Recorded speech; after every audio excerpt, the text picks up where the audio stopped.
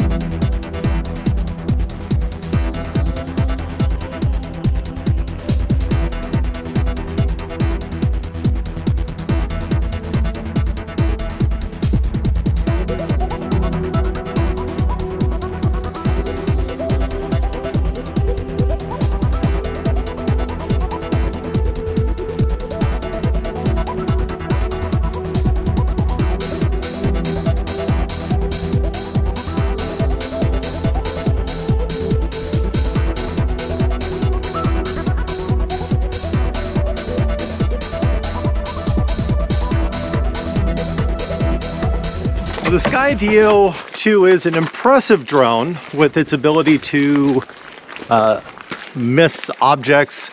I did take it down this road with the truck. Had the snow, the road is fairly clear forward and aft, so I was trying to get the drone to track both in front of the vehicle and behind. It did really well. I came down to a curve here that's behind me, kind of a downhill with an open area, some trees off to my right, and I transitioned the drone from behind the truck to the front of the truck, going almost no miles per hour, and I could hear the drone fly off to my right to try to get in front of me, and then it struck one of these trees and disappeared. This is the third crash now with the Skydio. The first two were landing crashes. This is the first time it's been a flight crash. This is my second Skydio 2 in just a few months. I've also broken almost every rule that Skydio put out for this drone. The video I produce is for motorcycle instructors and for riders. To do that, I'm almost always solo, and I need a drone that can fly itself. The Skydio 2, one of the major features is the fact I don't have to have a big controller. All I need is the drone, my phone, and the beacon.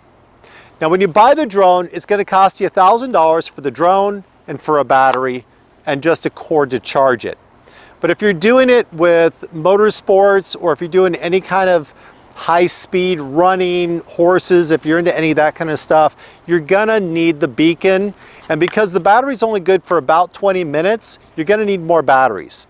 Also, it has one major flaw. When it lands, it turns off all its obstacle avoidance.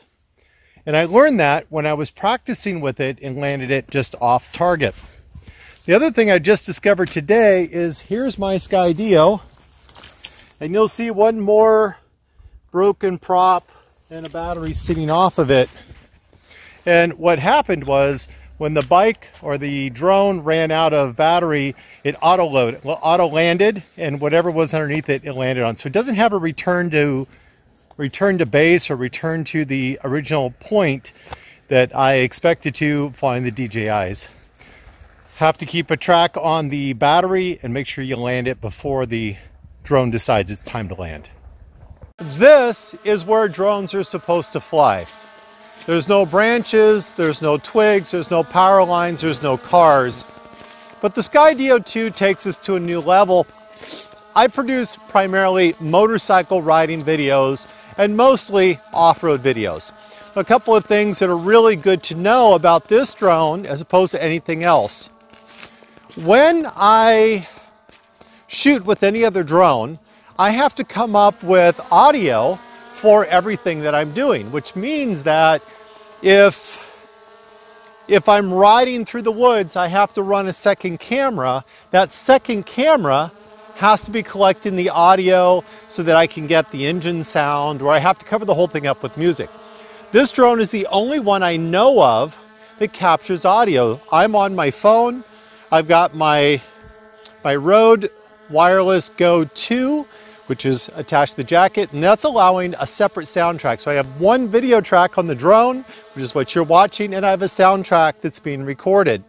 Now I am using the beacon, and for anybody considering this drone for motorsports use or anything that's really challenging, you have to have the beacon. Otherwise, it's never going to find you.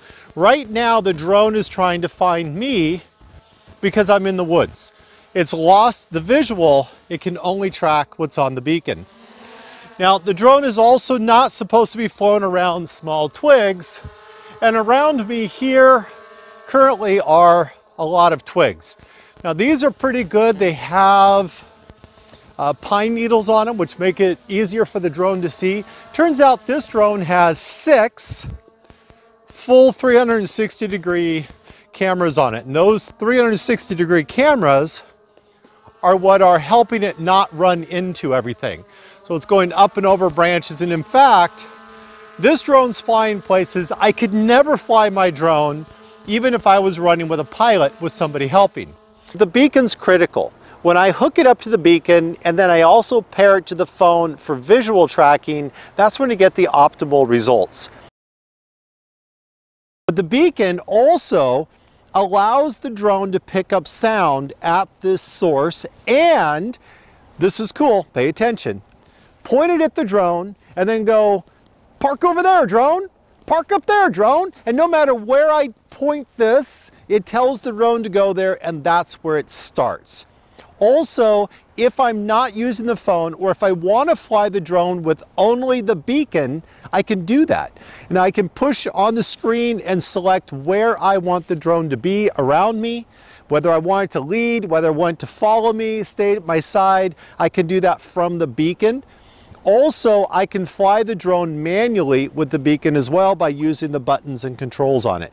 This is a must-have. If you do decide the Skydio 2 is the right drone for you, the beacon and a couple of extra batteries are a must.